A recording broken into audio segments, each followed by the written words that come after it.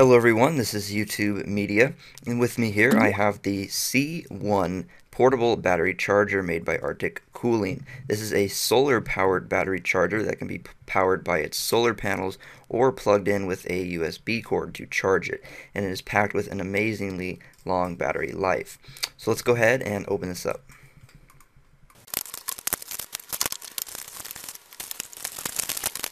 Here's the Arctic C1 itself. It's really lightweight actually, and there is a built-in loop here so you can hang it in the sun or you can use it just to secure it.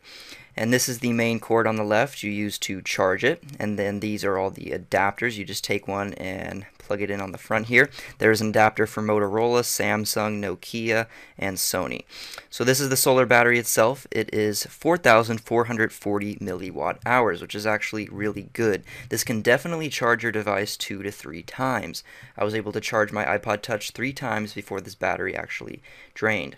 Now you notice the regular USB port on the front here. This is for output to charge your device, and the mini USB port is to charge the C1 itself. So it can be charged with the solar panels, but you can also charge it with the USB ports here for faster charging. And you can also use your iPhone wall adapter if you don't have a laptop with you to charge it through a wall outlet, a plug. Now you notice the 3 LED indicator lights on this, and the one on the far right is actually lit up red. This means it is actually charging right this second with the surrounding light. The one on the far left is when you're charging it via USB, and the middle is just battery life status. So let's go ahead and attach my iPod Touch and demonstrate it real quick.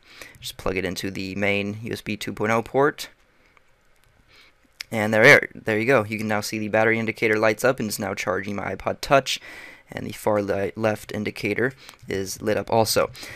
Now let me quickly show you how to charge the C1 itself. You just use the mini USB adapter here and plug it into the back, and then we can also use the USB cord or grab our iPhone adapter to charge it. So now it only takes about 11 hours to charge by solar. That's not actually that bad considering how small the amount of solar panels you have. And it only takes about 3 hours to charge via USB, so that's actually really fast charging.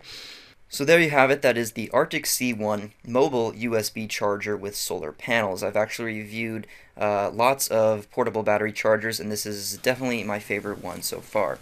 So remember, all the links will be in the video description below, so make sure to check out the description box below, and thank you for watching.